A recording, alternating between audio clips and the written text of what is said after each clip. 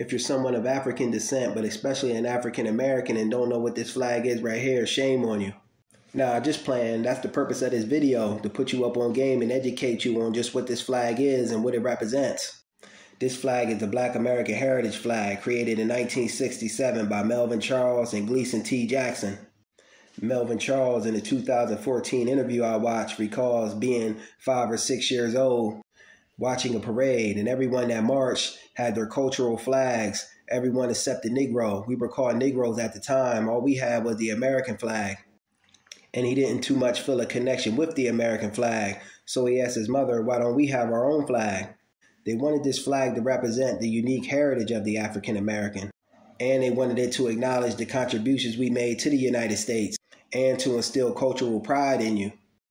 Every part of the flag, from the sword to the color chosen, had a unique, specific meaning.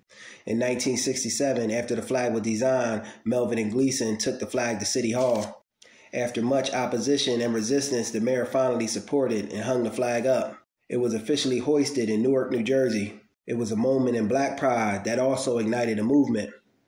But about a year and a half after the flag was designed, Brother Gleason T. Jackson was killed in a factory accident where he was working. But Brother Melvin Charles continued to educate and push the flag. In 1994, he also came out with a book, The Rallying Point by Melvin Charles.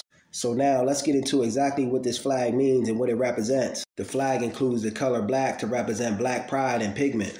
The red to remind us of the rich blood that Black men and women shed for freedom, justice, and equality and human dignity throughout the world.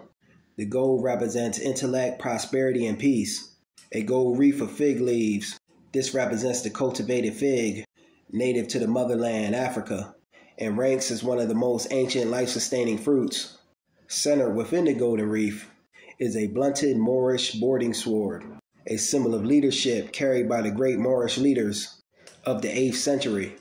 The sword represents strength and authority, exhibited by a Black culture that made many contributions to the world through mathematics, art, medicine, and physical science. It's important we take time to study, understand, and uncover our Black history. So rest in peace to Brother Melvin Charles and Gleason T. Jackson. We salute you and your contributions to Black culture. Peace.